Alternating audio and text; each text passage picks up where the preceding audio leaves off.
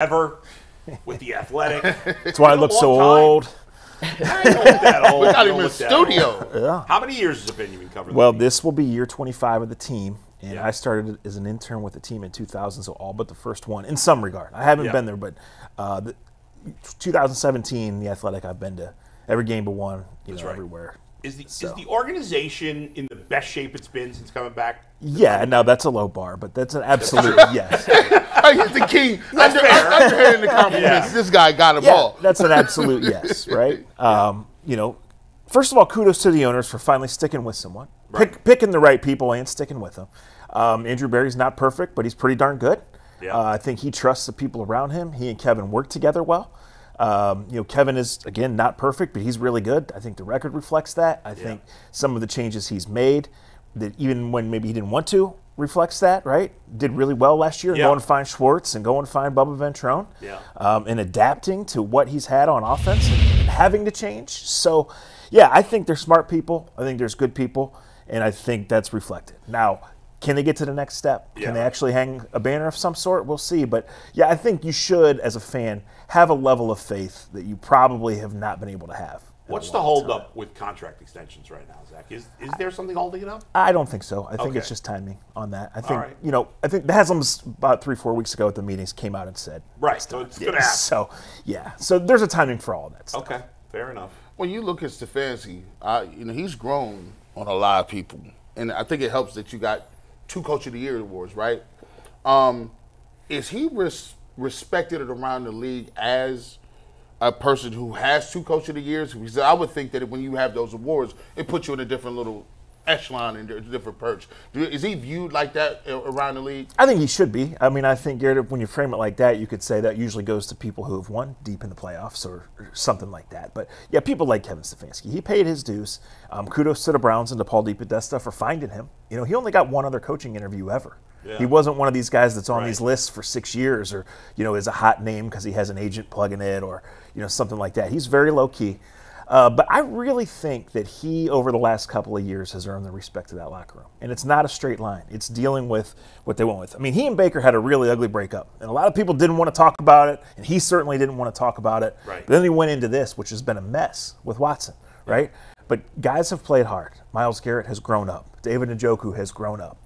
And I'm just telling you, last year there was a different vibe in that locker room. Is that the reason that this team stuck together and won in December? I don't know. But from the older guys to the younger guys, the new guys that have been around, there was a completely different vibe, and we trust what's going on here. We're not going to be perfect every week. Before they went on that winning streak in December to get hot, they lost those 2 road games. Yeah. They had to change 3 quarterbacks in 4 weeks and bring Flacco off the couch. So even when you take out what Flacco did, I think that speaks to the organization and specifically the head coach and the guys' buy-in of sticking together and being ready. Because that's really what it comes down to, right? You want to have that 1 month. And they had it last December. Would they prefer to have it in January? Sure. Of course. But they don't even get to the playoffs without that run. And they don't set the tone and the vibe of everything without that. I'm curious. You mentioned Stefanski only had one other interview. How did the Browns identify him as the guy who was the right person to kind of change the tune of this franchise? Well, they're so secretive about everything that they won't give a full answer on that. But Paul DePodesta is the guy that you connect the dots that had identified him, through that. So when you look at what Stefanski did, coming from basically the secretary for the head coach in Minnesota to position coach to coordinator, he worked for respected guys. For Brad Childress, for Mike Zimmer, very different guys in that regard. Got his chance to be the coordinator. He was first called up in December, like in a madness situation, right? And then he did it for a full year. So it's good scouting, and then it's saying, and this has been the biggest thing here. Okay, we know what we've done hasn't worked. So how does it work? How do we connect the dots? And I think that started with putting Berry and Stefanski together. And obviously that first year, it was wild. It was COVID. It was all those things. Nobody saw that team win in 11 games, but they did. And then what's most impressive is they kind of crashed back to reality a little bit. But I think what they did last year is they validated the roster. Everybody who said this is a top 6, 8, 10 roster is probably right because they did it last year with 5 quarterbacks, right? And now can you get to that next step? I think you have to have at least a little bit of trust in the guys at the top. Well, we started today's show talking about Deshaun Watson and his press conference yesterday. I know you were there, Zach. I took from that a guy who sounded confident taking the lateral and progressive steps towards getting back to being healthy, hopefully for week 1. There was some discourse afterwards whether or not everyone interpreted his words in the same way. Yeah. How did you take what Deshaun said, being there in person and being able to read his body language up close and personal? Well, I would think the number one takeaway as far as judging that was he did feel like he's in a good spot, right? He did feel like he's on the same page with the doctors, with his team, with the Browns team, that he's going to be ready. So we're long past the ideal world situation with this guy and his contract and whatever. And it's not ideal for him to miss the spring. But in the realm of a team that's goals are way down the road in those months we already talked about, it's fine. So it's not comfortable not knowing quarterback throwing shoulder, talking about an injury that's not a football injury because pitchers come back and they struggle with it and they don't get blasted by 280-pound defensive ends all the time, right? But, we're not judging this team on the second week of training camp if he suddenly needs a day off, right? Nobody wants to see Jameson there throwing it to the other team. Nobody wants to see 4 quarterbacks having to play again. We love Jameis on the show. Sure, no, and love Jameis. Yes, He give you 2 and 2, 2 touchdowns, 2 picks. Yes, it's even. Right. But we know this team's ceiling is Deshaun Watson. Yes. Being healthy, being almost fully available, and getting more progressively better. And all the things that have been, we hadn't seen it. We finally saw him play well last year. This is a significant injury. It kind of dampens it. But there is some real, we've seen it. Tangible Let's evidence. see, if he's in there, if he's healthy with this team they put around him. This can be an AFC contender. Zach, obviously, we that have been here a long time, and you longer than us, we're used to the Super Bowl. We're used to the draft being the Browns Super Bowl, right? For so many years. We're talking when Dustin and I were doing the show, by November, we're talking draft. Well, the last couple of years we haven't done that. This year we barely talked about the draft at all, and it's 8 days away. Part of that's they don't have a first-round pick, but part of it is there's not an obvious position that they have to take. So they're really in a position to take the best player available. Right. Do you agree with that? And do you think, where are you leaning towards what they might do? Totally. I don't even think it's that. They're in the position to take the best player for the future. There's not a guy, barring a bunch of injuries or a sudden change, that's going to start for this team on day one. True. That doesn't mean they'll close the door if a guy's great, and that includes the second, third round, down the list. But they're looking for good players, premium positions, right? Are they going to take an offensive tackle for the future? I don't know. I think you lean towards trusting these guys, and you finally have a first rounder next year. But when you look at defensive line, the value of that in Schwartz's defense, the old guys they have on the current defensive line, and then you look at the state of the receiver position, where Amari's great and probably is still going to be great, but this is year 10. This is the age 30 season, and realistically, he didn't finish last year. I mean, he got back out there, but he wasn't the same guy. That's true. So they're hoping Cedric Tillman takes a leap. He might. They're obviously banking on Jerry Jeudy doing what he hasn't done before. Yeah. They might be right. But I'm not closing the door on defensive line, wide receiver. That's where I kind of start there. Speaking of Jerry Jeudy, what did you think when they signed the extension? Did you like it? Not like I fell out of my chair. Like, what are they doing? So that's how I felt. I just felt like this. I'm going to, again, this is where the benefit of the doubt comes in compared to past regimes. Sure. Trading 2 third-day picks and taking a shot on Jerry Jeudy, especially because that was probably your most realistic option, that makes sense. Yeah. I just think let him be hungry, let him play for that contract. Yes. To do it before he ever sets foot in the building, that really struck me as strange. It just did. Well, I was going to get to that a little bit anyway. Let's talk about their fiscal policy. Like, the Browns are doing things like, from our standpoint, that other teams aren't doing fiscally, right? They're, paying a lot of upfront money, redoing contracts, renegotiating contracts. Is that something that comes from Podesta? Is that something that comes from Andrew Berry?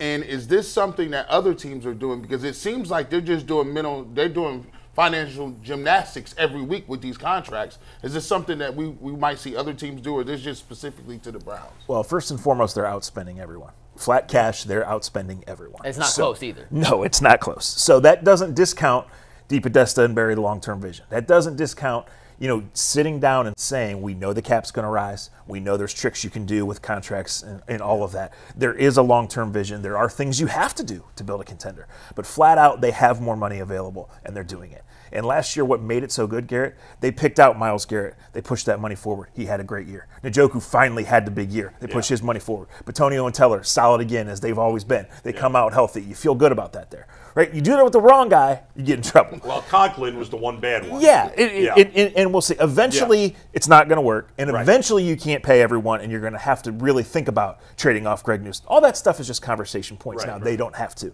But they've picked the right guys, but they are outspending. They have outspent, and they've found guys in their prime that were on the roster. Myles Garrett, Yeah. the best example. They just did it with Denzel Ward, who's going into year 7, but it's still the top of his game, premium position. And when you have that kind of money to do it, you might as well do it and figure it out. They haven't restructured Deshaun yet. They don't have to. They can. They might for the rollover. Right. But they're going to have him at a $64 million cap number, and right now they're comfortably $14 million under the cap. It's amazing. That is crazy, by the way. Right. For all the criticism of Jimmy. They've bought their way there. Yeah. But for still. all the criticism of Jimmy, and it's all been deserved, or at least 99.9% of it. 100%. You got to give him credit. He don't care. He'll spend. His bag And is in unlimited. Cleveland especially, we are not used to that. We got a baseball team that doesn't spend. They have a great front office, but they don't help. The owner doesn't help them. Jimmy will spend whatever it takes. The fact that he's spending more than Jerry Jones and these other big market owners is crazy. Let me tell you a story, Bull. So in a good year for the Browns, they're not firing everybody or something doesn't go totally off the rails. We'll only talk with the Haslams on the record twice a year. Right. Once is in training camp, the first 2 or 3 days in a group interview. So there's 6 cameras around, there's 20 media people, whatever. Right. The second is at the owners' meetings, where it's usually in a side room, no cameras, 4, 5, 6 of us, depending on the year, right? And they know what we're going to talk about, the stadium, Deshaun Watson, the salary cap, whatever. So there's kind of I don't want to say it's awkward, but they know what we're going to ask. Right. They have their answers, whatever. Yeah. So we finally kind of break down the wall this year. We're in some room in the basement of the hotel in Orlando. And I forget what was asked of Jimmy, but he starts laughing and he says, "You can criticize us for a lot of things, and I understand." He said, "For spending money and commitment to the community, you cannot." And I just noted that right there. Yeah. Right. Okay, I'm gonna go deeper with the analysis. I'm gonna say more, but I'm gonna make sure this is there because that's fair. where you say We it. talked about it Monday, Bull. You weren't here. But Jay asked, what's the difference in how much the Browns are spending this year in cash versus the next? It's like 50 to 60, I forget the exact number. that's insane. It's like $55-ish million more than the second team Yeah. in the NFL. I wanted to ask about the stadium, though, Zach, because Jason, you obviously work with Jason, who's on the show. And we've gone back and forth what he thinks is going to happen versus what he thinks is the ideal scenario. In your mind, if the Haslams could have it their way, what do they want? And then what do you think at the end of the day will end up happening? Well, I think what they would want is a dome down here. But I think we're at the point where it's probably not feasible, right? So I think Brook Park is probably what is going to go in the dome. I think it just makes sense on more. So Jason is more in the weeds and in the details of how it'll go, who will bend first. There's going to be negotiations on all of that stuff. But I'm pretty confident, specifically coming out of Orlando, when they basically made public what we thought. There's 2 options: to do $1 billion down here, still be outside, still have traffic problems, still be stuck on the lake and the highway, all of that. I just think, I'm not saying it's ideal. I think it makes the most sense. When you look at the Browns roster, you look at the coach, 2-time coach of the year, you got defense player of the year, you got great defense, you look like you got everything moving in the right direction. But I'll be laughing and joking with these guys. It just seems like, the Browns get better, but people in the division keep getting better. Yes. I mean, It's a gauntlet. It's like, Is this the best division ever? right? It's worth discussing. Yeah. And a lot of times, right, in the NFL, quarterback gets hurt, you get tanked, right? Right, yeah. There's a roster or 2 every year that everybody thinks they're good and they get old in a hurry or they Right. were never that good Yeah, or whatever. But like last year, it lived up to it, right? Everybody thinks Pittsburgh's clearly the 4th best team in the division. They were in the playoffs again, right? When the Bengals got Burrow healthy and got hot in October and early November, it was like they can win the Super Bowl. Well, they end up finishing 4th, but they get hot at the end of the year with Jake Right. Browning, Yeah, right? right. No, I mean, realistically, I think the Browns proved they're a good roster. I think the Browns have proved they're a good organization. And I think if things go well, that they are a real AFC contender. That being said, you ask me to pick right now, I'd pick them 3rd in the division. That's how good I think it is.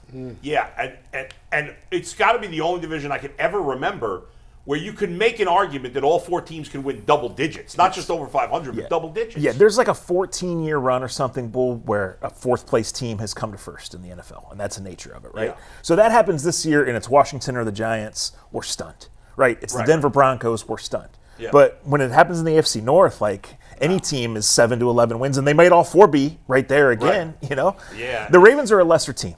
Lesser on personnel, lesser on coaching. They're still darn good, right? Yeah. The Bengals are going to be better, and the Steelers and Browns are there. They've made their moves. They were playoff teams. The Steelers might be a ton better on offense. People were downplaying the Russell Wilson. I don't know. As flawed as Russell Wilson might be, he's way better than what they had. Kenny Pickett did not belong on the field against the Browns course last year. not. Russell Yeah. Wilson cooked the Browns. Zach, exactly. what's a more realistic outcome? the Steelers win the AFC North or the Ravens finishing last? I think they're both semi-realistic. Yeah. Yeah, I think they are. They could finish in any order. I think the Steelers could win the AFC North. I think they could. I think if they get the kind of quarterback play, just average plus, and they solidify their lines, which they've been known to do over a 50-year period, right? Decent track record. Yeah. Draft 7 defensive tackles and linebackers this week. They're drafting George Pickens is high stud. ceiling. He's high volatility, but he's high ceiling. And if you get him on the same page with the play caller and the guy throwing him the passes, why couldn't he take off and be one of the top guys? And they'll probably draft a receiver in the second round. It'll end up being a good play.